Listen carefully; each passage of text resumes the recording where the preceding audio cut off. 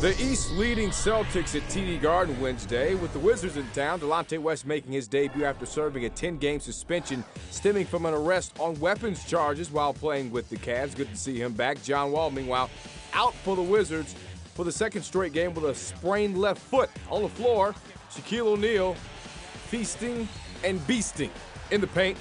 That one's going to go plus the foul. 13 points in 22 minutes of play for him. Paul Pierce leading the team in scoring this year. Led him again on this night. He had 23. Later in the first, Al Thornton. Shame me, please.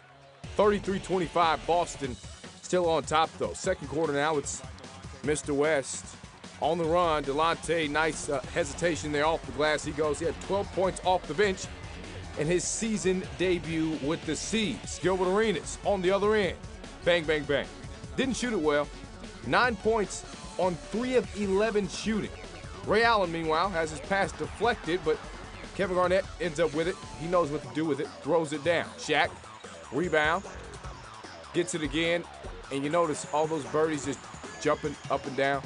Shaq waits for him and then gets his bang on. C's led by 16 at the break. Third quarter, Ray! Don't do him like that.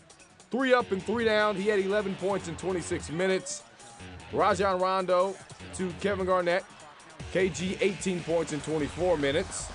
Then there's Rondo hitting the J to beat the shot clock. The league leader in assists had 13 more on this night. Also 12 points. The C's still coming.